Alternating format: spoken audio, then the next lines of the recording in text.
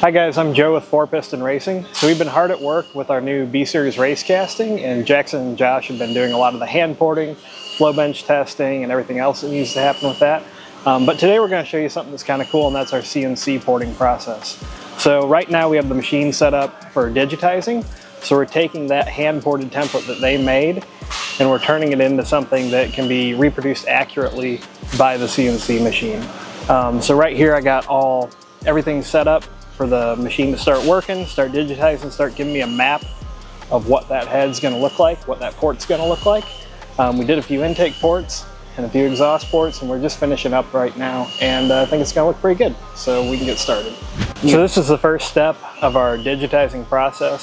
So what this little probe's going to do is it's going to take little slices out of the port and kind of give us a map of lines that is the shape of our port.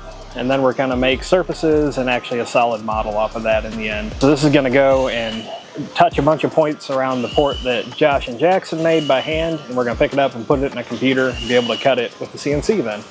So the stylus that was represented on the screen is actually this probe that goes down here, and it's a real accurate down to 1/10,000th of an inch ruby tipped probe. And what it's going to start doing is going around the port.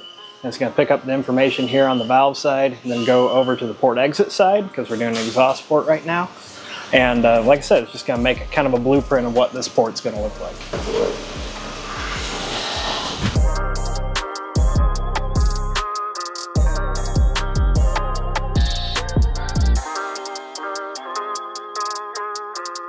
So yeah, this is going to digitize 2 different exhaust ports and 1 different intake port. Honda heads are kind of nice. They make all their intake ports the same, and their exhaust ports are pretty similar too. So we can kind of take the information off one and spread it out into all 4 ports, and that really helps with just keeping everything equal, keeping everything even. Your airflow in one cylinder is going to be the same as the next.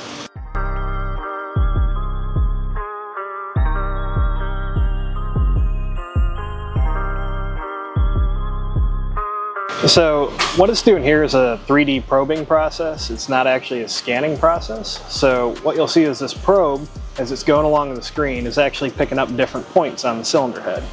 And it'll put all those together to make these lines that we make the surfaces off of.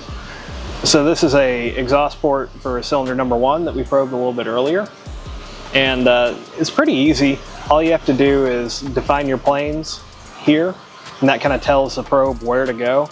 And then for a 4-valve head, since you have one single exit that goes down to 2 runners, you just have to define which runner you're going to go down.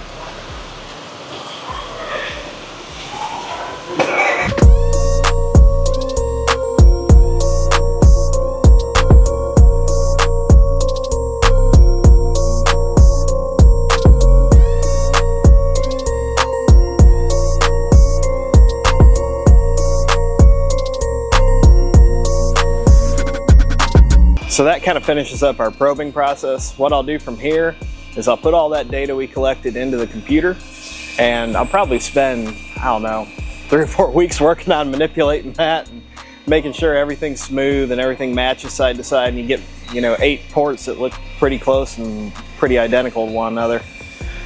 So from there, after we get it done in the computer, what we're going to do is take it back out here and start cutting some heads. We're going to do a few test heads and then fix some minor bugs and then go for the real thing. So thanks.